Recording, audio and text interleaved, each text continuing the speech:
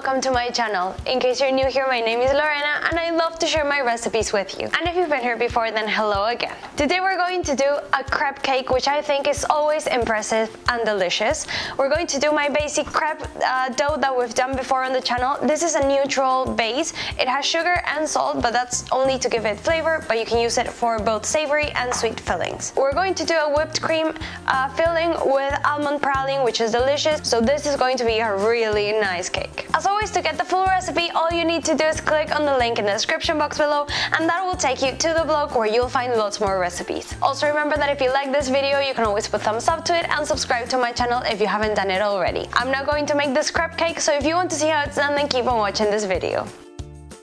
To start, we're going to do the crepe dough because it needs to rest before we actually make the crepes. I have here flour, salt and sugar, and we're going to mix it with milk, eggs and also melted butter. As always, if you don't want to get any lumps, what you need to do is start mixing from the center and slowly incorporating the dry ingredients on the side.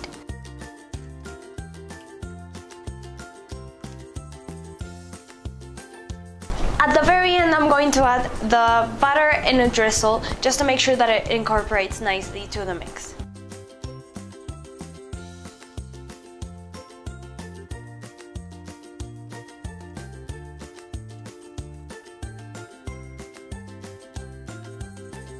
Now the recipe needs to rest in the fridge for at least 30 minutes, but if you're doing it for a day in particular, you can make it the night before and just leave it in the fridge, and then the next day you can use it. We're going to do the rest of our components while that waits because they both need to cool down. And then we're going to do the almond praline. What that means is that we're going to make a layer of sugar on here and we're going to let it caramelize nicely. And the easiest way that this works for me is you have it on medium-low heat, and you're going to make a thin layer of sugar. As that melts, you're going to add some more sugar on top, and like that until you have it all nice and melted and very golden. You don't want it to burn because then it will get a bitter taste. You don't want to stir it with anything at this point because if you put any utensil inside, it can make it crystallize. It's really important that whenever you're making caramel, you keep kids away because it's really hot and dangerous. So this part you can tell them to look from far away or just stay away from the kitchen.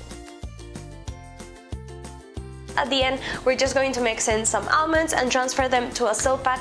You can also use baking paper for this, and it's going to harden here, and when it's completely cold, remember that this is really hot while it's hot.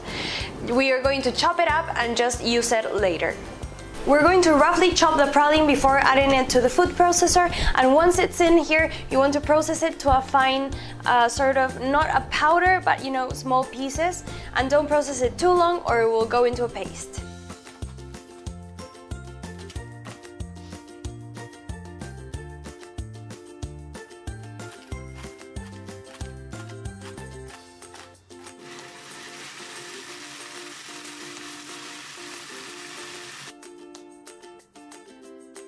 Now that our dough has rested and we have everything else ready, I'm going to pass it through a sieve because we want to catch any impurities or bits of flour that we weren't able to mix into it, and just have a perfect and smooth dough. Then we're going to cook it.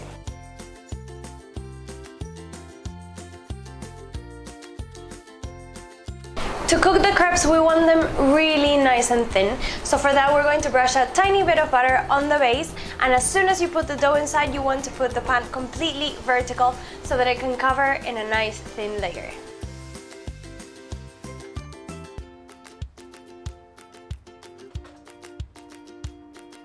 Once it's golden around the edges, then you know it's time to flip it.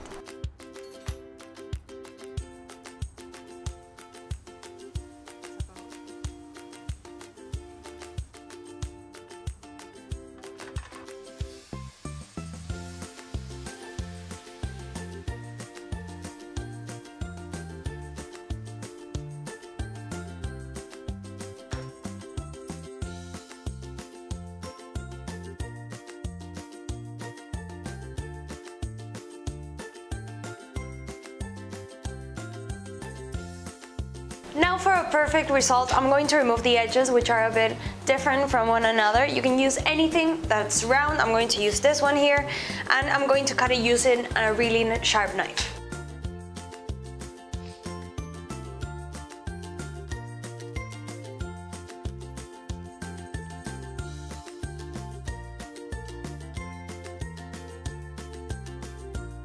Now we're going to make some whipped cream, so make sure that your whipping cream is cold and we're going to mix it with some icing sugar.